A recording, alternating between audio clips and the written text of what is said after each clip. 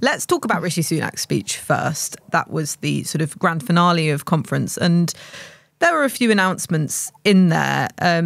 HS2, of course, something that was leaked or briefed or, you know, accidentally dominated the entirety of conference. That was probably the announcement that people were waiting for, to scrap the Manchester leg of that high-speed rail project. It's been really controversial. You've had so many major figures coming out against it. David Cameron, Boris Johnson, George Osborne, and of course Andy Street, the West Midlands mayor. And so that came across as causing a lot of internal party division just from watching it from the outside, as I was. But there are a few other announcements in there as well. So, Rachel, what stood out for you in terms of the other announcements from Rishi Sunak's speech? The one that kind of dominated and which is the most interesting is the HS2 announcement, because the Prime Minister is scrapping the high-speed line from Birmingham to Manchester, but the sort of quid pro quo, the compromise in that is that he spends the 30 billion plus on a lot of other smaller transport projects across the north called Network North. I think that allows him to campaign in various target constituencies.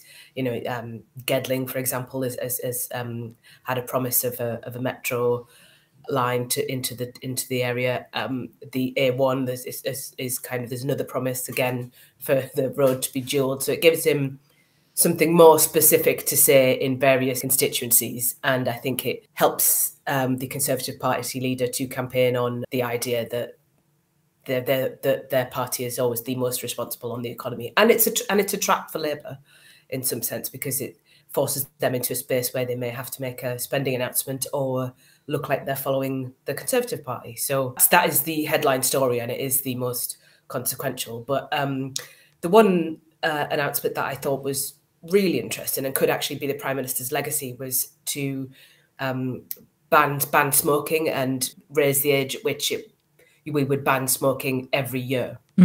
Basically, someone who's 14 now will never be able to legally buy cigarettes, and I think that's a policy which will really annoy some Conservative backbenchers. So he looks like he's going to be kind of taking on some people within his party. He probably hopes that makes him look a little bit more like a strong leader, but it's also something that will command widespread support, and you could argue is very good policy making, because as he kind of pointed out in his speech, there is no safe level of smoking. Yeah, I mean, it would be a major intervention, and on Labour's part, I mean, that's sort of their policy, isn't it? So they will be supporting it when he puts it to the Commons.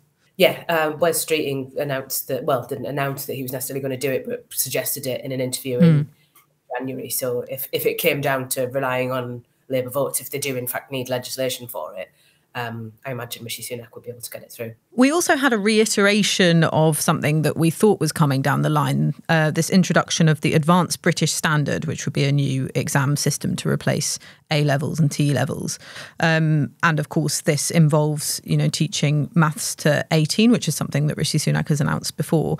Zoe, how significant is this part of his kind of policy platform that he was announcing in his speech?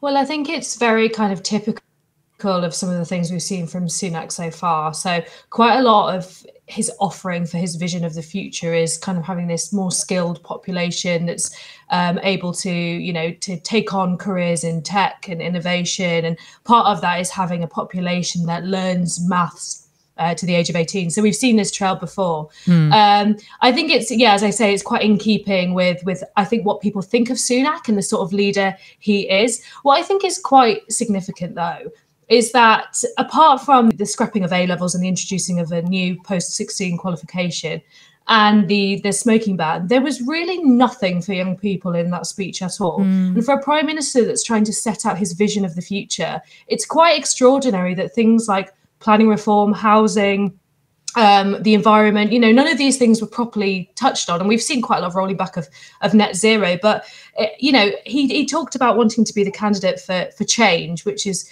sort of quite paradoxical considering the Conservatives have been in power for 13 years.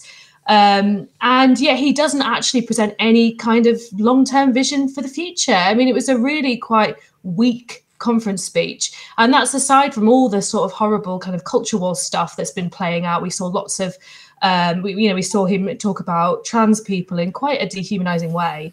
And again, all of that seems to fit in with this kind of generational culture war that the Conservative right have been waging, which Sunak lent into quite a lot there. So, yeah, I mean, I think it's quite surprising that there was so little for the younger generation in there. And the things he did announce seem to be, I don't know, I guess for some young people might seem a little bit of a kick, because it was just kind of more things you might have to do and won't be able to do, rather than things that actually might make your life in the next 10, 20, 30 years better off. Yeah, that's a really interesting point. Well spotted. And actually, you touched on something I really wanted to talk about, which was the wider framing of this speech, this idea, this kind of wacky idea that he could somehow be a change candidate.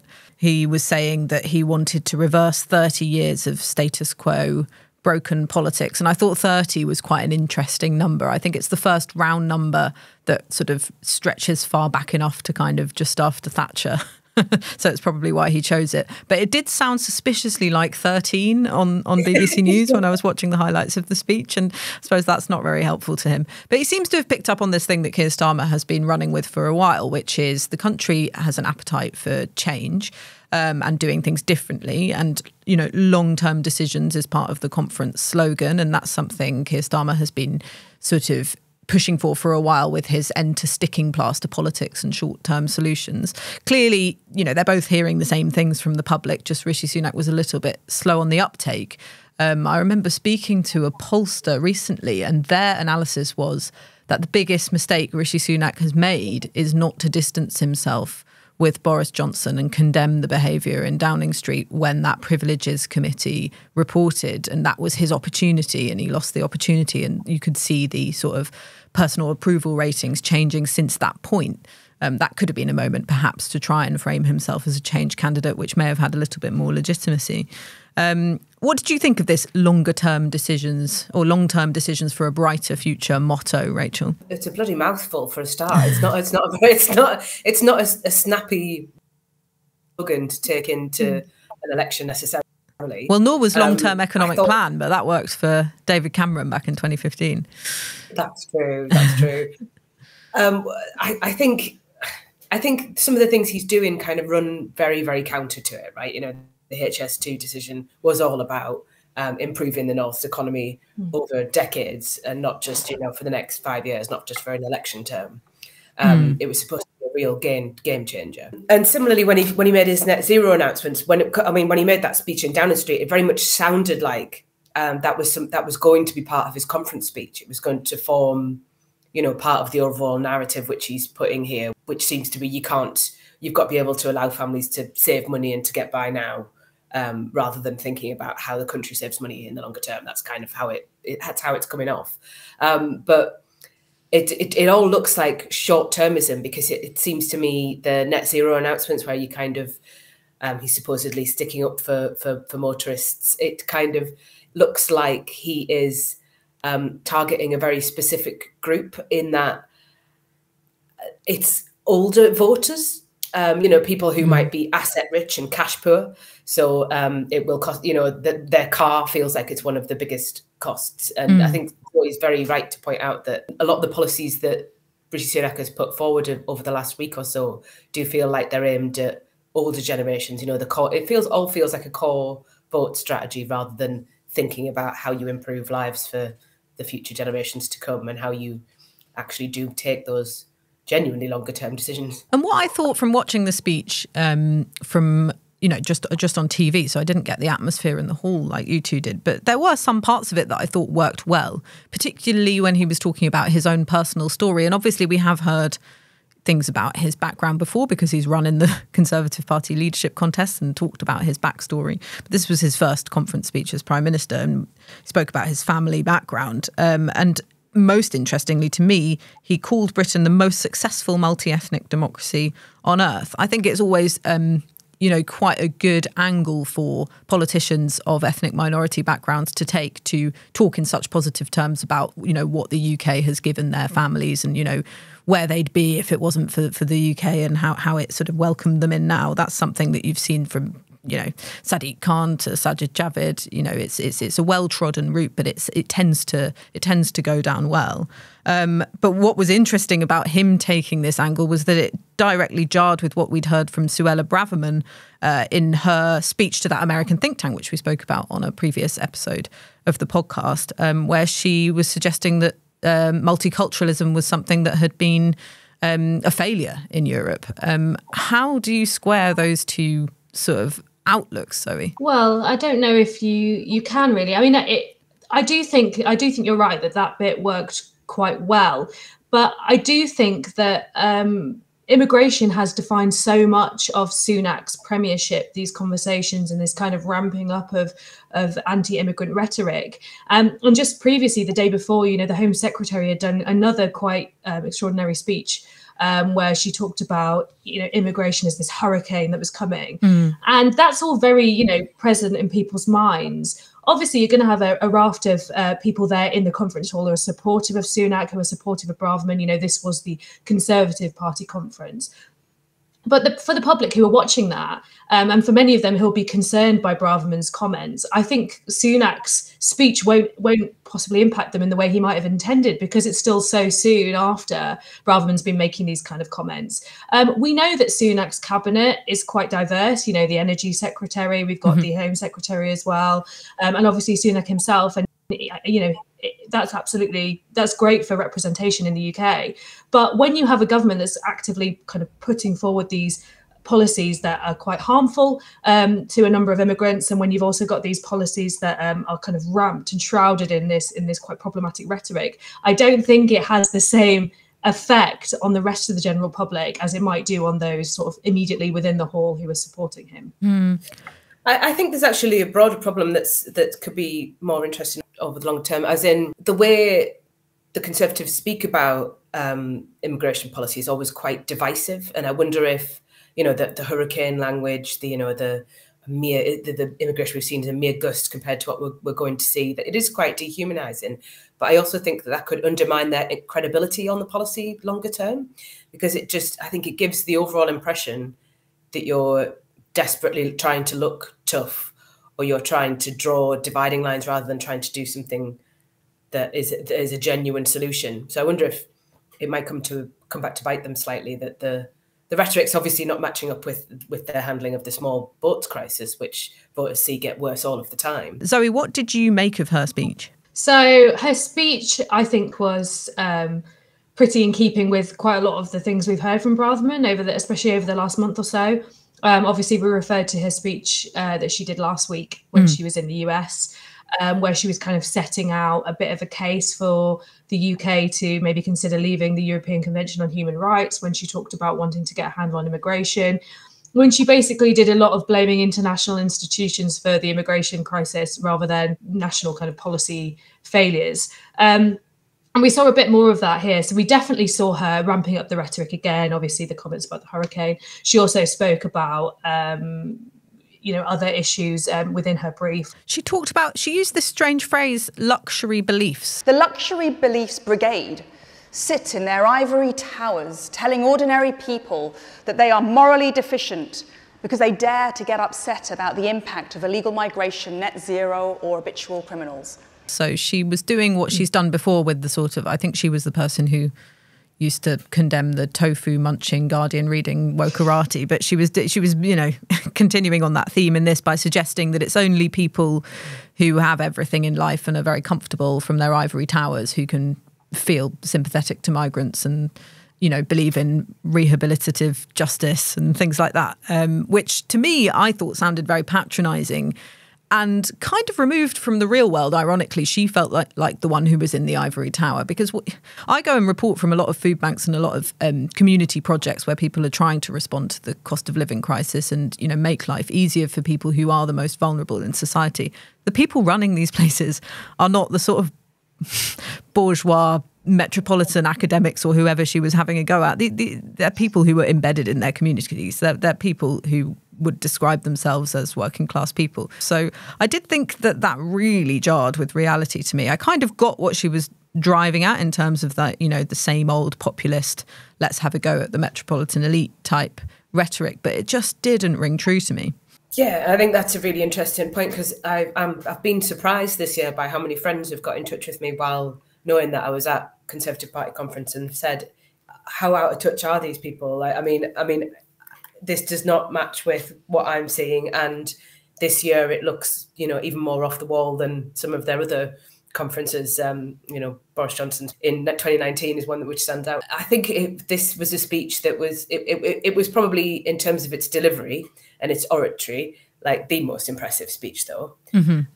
And it was very clearly a pitch for the leadership. And I think it makes her the front runner, actually, because it was a very broad argument. It was obviously aimed at somebody who wants to be the leader of the opposition in future. She was asking the audience there to visualize her doing that job. But it did feel like it wasn't addressing the here and the now. I think you're right about that. And was she the sort of, did it go down well? I know that on the last podcast you spoke about the sort of Liz Truss effect and Nigel Farage and all of these other kind of going for growth type right wingers dominating the conference. Was she sort of the other darling of the conference? Did you get that impression? What was the atmosphere like around her? The way she pitched that speech, but appeared to be matched it with being incredibly loyal. Because there's always been this saying in the Conservative Party in particular that if you wield the knife, you'll never wear the crown, and that she obviously very much had that in mind, which was smart, I thought, from a purely political perspective. But I kind of think she really blew people away with that speech. Judging by what people said on the way out,